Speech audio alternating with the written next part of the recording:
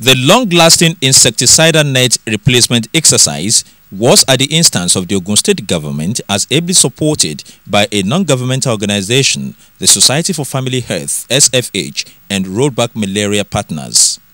The exercise was essentially to ensure massive replacement of the insecticidal nets which were last distributed in the state in 2009 with the sole aim of curbing the spread of malaria, which experts say put 3.4 billion people, which is half of the world's population, at risk. And as the distribution of these nets got underway across the state's 20 local government areas on Saturday 15th through Wednesday 19th March 2014, nothing was left to chance by the facilitators of the program at ensuring huge success. The nets are ready and the workers are on their feet. We had training for the DP, that is a distribution point supervisors. They have been trained. The distribution point that has been written on the net card, that's where you go to collect your net card and to collect your net. And it's only women that are supposed to come.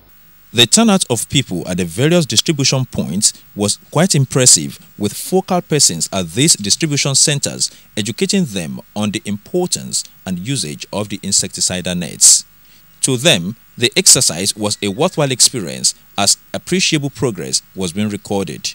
In this center, we distributed 8,000 net cards, so we are expecting 8,000 people. The training we had is that if a couple is to collect card, if there is no children yet, we can give one net. But in a family of 8 households, the household is opportune to have 4 card nets. They are really turning up well in this place. Since yesterday we have started, they are all coming well. To further drive home the essence of the exercise and the insecticidal nets in particular, drama sketches were presented at a number of distribution points with the beneficiaries, most of whom were women, applauding the Ogun State government and its partners in the rollback malaria intervention efforts. To appreciate them and recommend them for this good thing that they supply us in this state. This net is so very useful, even for me.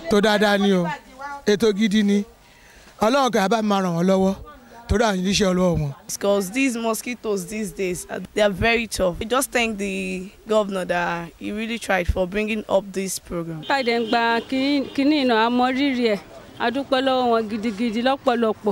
the close of the exercise on Wednesday 19th March 2014, this is how the State Commissioner for Health, Dr. Ogun, assessed the whole exercise.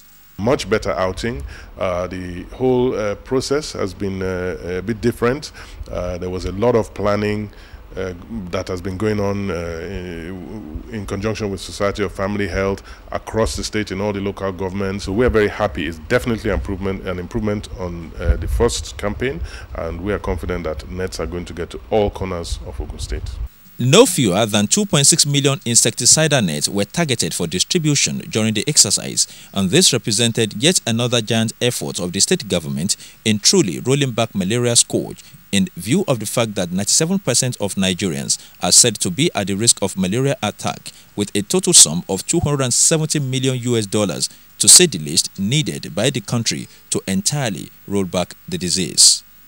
Adeshino Anidugbe, OGTV News.